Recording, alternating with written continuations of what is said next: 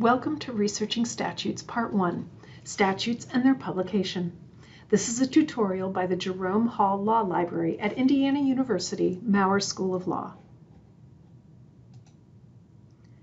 This tutorial will present an overview explaining what statutes are and how they're published. What is a statute? A statute is a law passed by a legislative body. This makes it different from both the law that is found in court decisions from the judicial branch and also regulations promulgated by the administrative branch of government.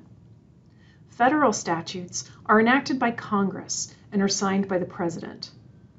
Each state's laws are enacted by its legislature and signed by the state's governor. Pictured here is a federal statute, the Civil Rights Act of 1964. Note that local governments can also pass laws that are like statutes, but they are generally called ordinances, and they have their own unique publications and databases. We're not really going to cover them here. How are statutes published? All jurisdictions share the same basic publication process for enacted laws. It begins with something called a slip law, the first official publication of a law with its public law number, and they're published individually in pamphlets or pieces of paper. Slip laws get collected and compiled in chronological order and bound together in what we call session laws. It's a collection of all the laws that were passed in that legislative session. These are static documents. They are not changed even when the law later gets amended or repealed or added onto. These documents are intended for historical records. After the session laws, statutes get rearranged into something called a code. Codes are helpful research tools because of this hierarchical subject arrangement of the statutes that they create. Instead of chronological order, which is very difficult to navigate through, we have a topic-based order so that you can find all the laws on public health together, and all the laws on crimes together, and all the laws on taxes together. The other thing about codes is that they're continuously updated with changes to the statutory language. They are meant to reflect the law as it is now, rather than be a historical record of what was enacted in the past. Let's take a closer look at each of these publication formats. So I said a moment ago, a slip law is the first official form in which a law is published. It's the text of a law as passed, and it's a single law published on its own in pamphlet form, or some are short enough that they're even just a single piece of paper. When a bill is enacted into law, it's assigned a unique public law number. Although the format of the public law numbers does vary in different jurisdictions, it's pretty common for the number to indicate the year or session of the legislature, as well as the sequential number of the law itself. So for example, a federal public law number consists of two numbers separated by a hyphen. The first number indicates the Congress in which the law was passed. So in this instance, the 112th Congress. And the second number represents the numerical order in which the law was passed during that Congress. This one is the 253rd law passed by the 112th Congress. Session laws are all the slip laws coming out of a single legislative session, compiled in chronological order and put together as the laws of that session. And of course, they exist at both the federal and state levels. It's important to note that session laws are in chronological order rather than arranged into any kind of subject-based hierarchy. What this means is that you may have a welfare law immediately followed by a criminal reform law, because that's what the legislature passed next, and then followed by a law about highways or taxes. There's also no comprehensive subject index to the session laws. They're just chronological order. This makes them difficult to use for research purposes. Another thing that makes them difficult to use if you want to know what the law is today is that session laws are not modified to reflect later amendments. So if language gets changed or added or deleted, No one goes back to the session laws and updates them. That's not the point of session laws. Their purpose is to be a static historical record of the language as it was passed however many years ago. And last, the session laws contain all the enacted legislation in a jurisdiction. So all the public laws, private laws, resolutions, anything like that. And then if a law gets repealed, it doesn't get removed from the session laws. It stays there. Again, their purpose is to be a historical record and have the accurate text when it was enacted. Session laws often come in two versions: an official version, typically published by the government or maybe through a contract with a commercial publisher, and then unofficial versions, which the commercial publishers put out. And these are not sanctioned by the government, but are generally considered highly accurate. And this is true both in print and online. You're going to find multiple versions of the session laws. The official version of the federal session laws is called the United States Statutes at Large. They are abbreviated STAT in citations, and the first number of a Statutes at Large citation indicates the volume number, and the second number indicates the page number of that volume where the text of that statute begins. So 122 Stat 465 means volume 122 of the Statutes at Large on page 465. Pictured here are several volumes of the Statutes at Large. You might notice that volume 122 is split across two books. This is a little confusing since we often call an individual book a volume, but here the volume number is used for the entire second session of the 110th Congress, which occurred in 2008. The amount of legislation enacted during that session was too much to bind in a single book, so the publisher splits it into volume 122 part 1 and volume 122 part 2. Each state also has its own session laws publication, and these titles can vary from state to state. As you see here, Indiana calls their session laws either the laws of the state of Indiana or, more commonly, Indiana Acts. Michigan calls it the Acts of the Legislature, and California calls it Statutes of California. It doesn't matter, they're all the same idea. You can always use your blue book in table T1.3 to identify the names of whatever state's session laws.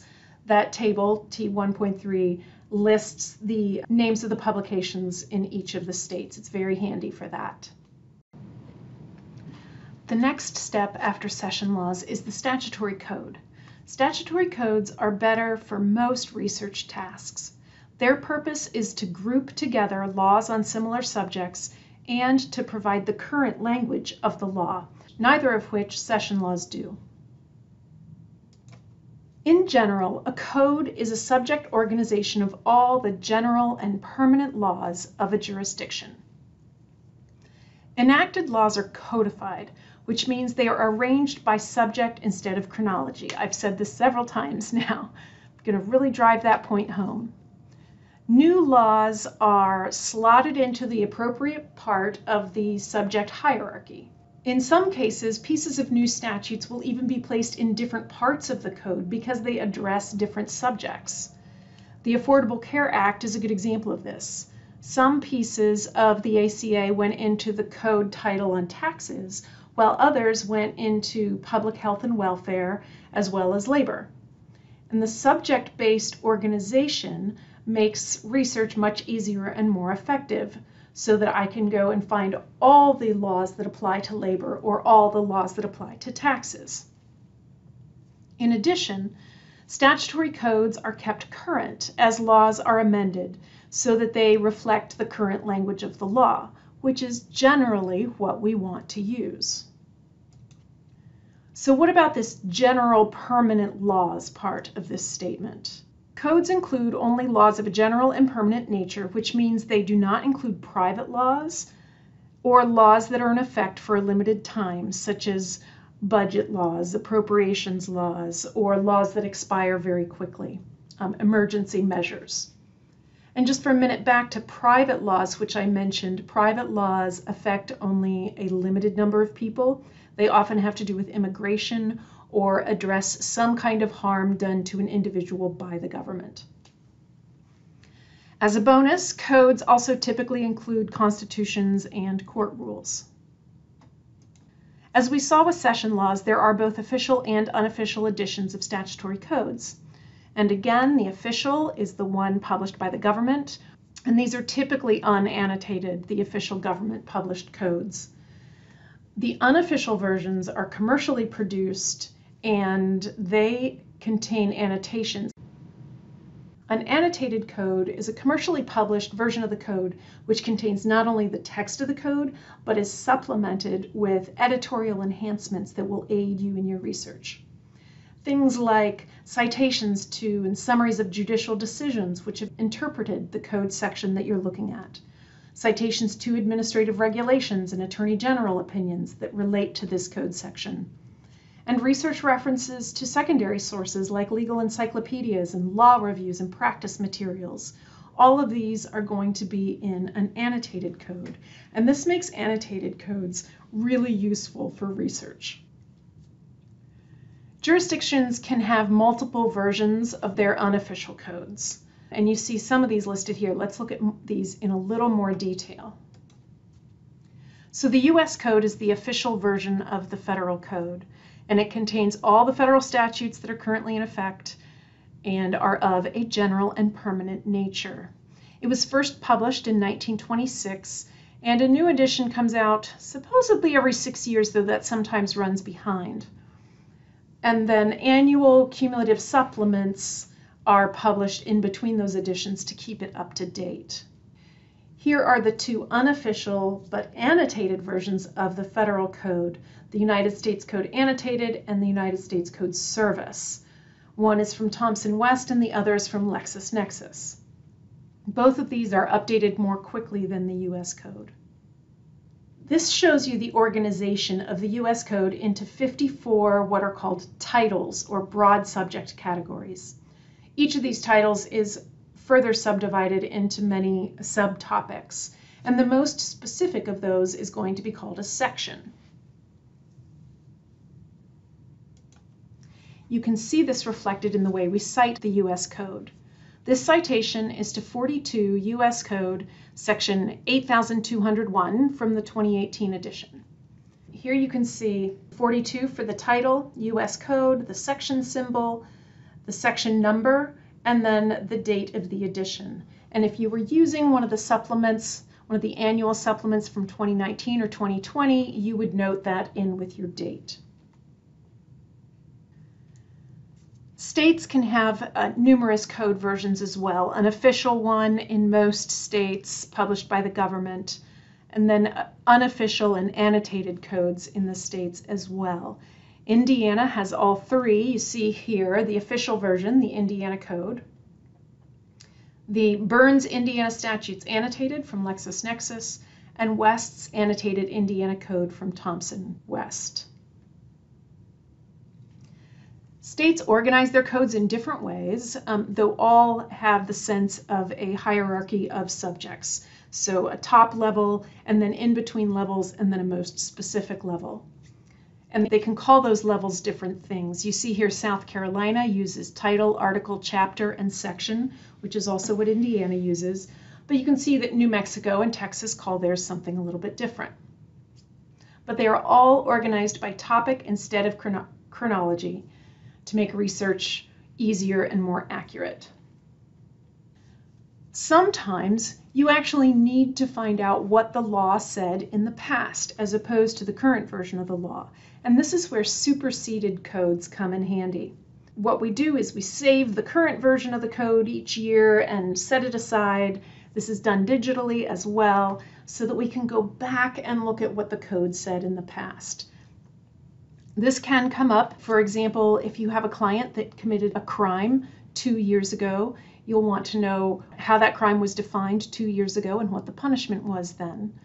A situation that I've dealt with in my work was someone who wanted to buy a firearm but had a criminal record from 1978 for vagrancy. if that 1978 vagrancy charge was a felony, they would not be allowed to buy a firearm, but if it was a misdemeanor, they would be allowed. So we had to go back to the 1978 criminal code to determine what the charge of vagrancy carried. So you should now have a basic understanding of how statutes progress from slip laws to session laws to statutory codes. You should understand the difference between session laws and statutory codes. I've said it about 5 times now, I'm sure you're sick of it. Also, that there's a difference between official and unofficial and annotated and unannotated codes. I hope you have a sense of the basic structure of the U.S. Code and that the state codes structure theirs in a variety of ways. And finally, what superseded codes are used for. This concludes Researching Statutes Part 1. You should now go on to the next tutorial, Researching Statutes Part 2. If you have any questions, the reference librarians at the Jerome Hall Law Library are happy to help.